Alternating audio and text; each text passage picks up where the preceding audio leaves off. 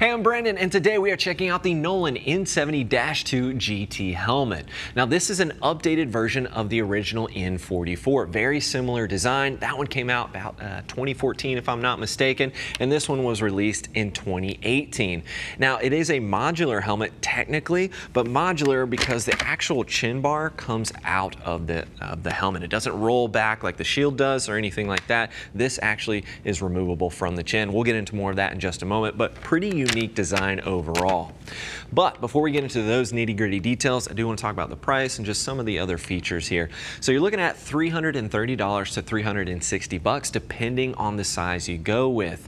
And you're looking at a polycarb shell with 2 shell sizes and 2 EPS. You're looking at that size breakdown. It's going to be an extra small to a size medium, and then it's going to go up to a large to 3XL in that other shell design.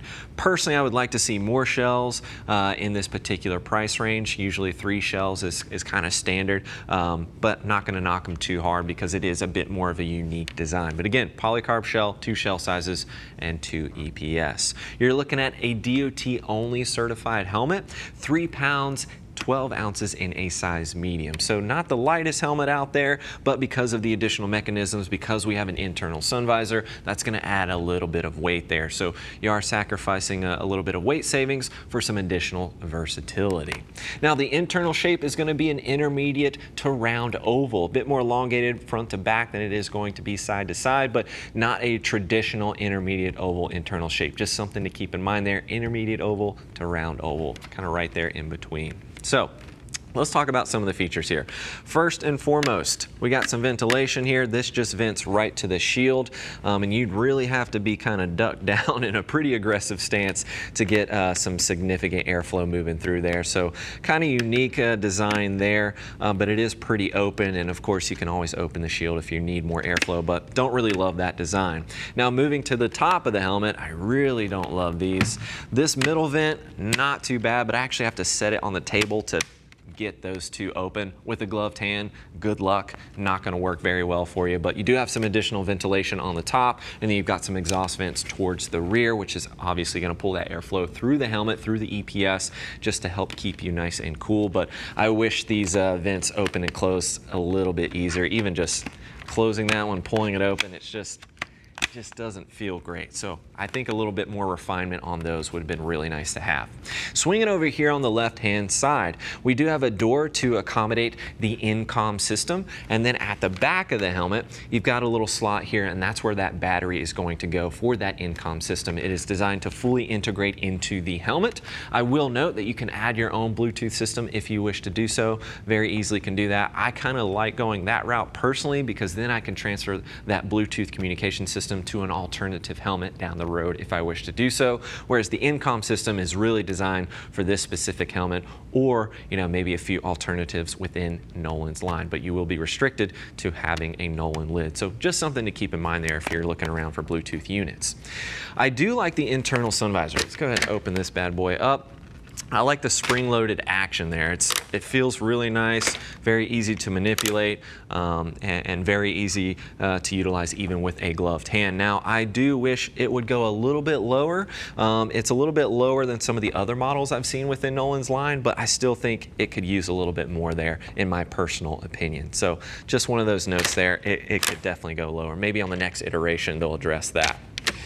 But overall, pretty straightforward with the overall shell design. You can see these winglets as we get towards the bottom, and that is designed to help with stability when you're riding with any serious speed. You can actually remove these if you wish to do so. It's kind of this TPU material. But yeah, you see that on the GP grid a lot. I don't know if a lot of people are going to be riding that fast to really see the big benefits of these, but again, something removable if you think it's a little bit gimmicky. Now let's take off this chin right here. You can see these 2 metal tabs. That was pretty easy to remove. It's just as easy to put back on. But you've got these 2 metal tabs right here. You just squeeze those, and that's just going to allow you to pull the chin right out of place. Pretty straightforward, very easy to manipulate and remove. You can also remove the face shield if you wish to do so, and it's actually got these plates on the sides. You can actually cover these up and give it a more kind of clean design if you want to remove the shield and just rock it as an open face helmet with an internal sun visor. Additionally, you do have a peak visor included as well. So if you want to throw that on top, you can certainly do so. As Pat likes to say, choose your own adventure because you've got some versatility with this particular lid. Now you can see that these are open, right, on the side. And just to clean that up a bit, they actually give you these, which will slot right into place, and that'll cover that up. Very easy to remove, to put into place. Very simple design. It's very easy to transform this helmet depending on what you're looking for and what you're hoping to do with this particular lid. Let's swing on over to the inside of the helmet. Now, one of the first things you'll probably notice, go ahead and close that, make it a little bit easier right now, is these elastic pull tabs. You're gonna see on the interior liner that as you pull on these, there's like a secondary liner more or less tucked in underneath there. So as you pull on these, it's gonna cinch it down and create a better seal around the neck. I think that'll come in handy if you're riding at higher speeds and wanna try to keep some of the noise levels low, or if it's in the winter or it's cold outside, you wanna keep and help retain as much heat as you possibly can. I think that's the major benefit there.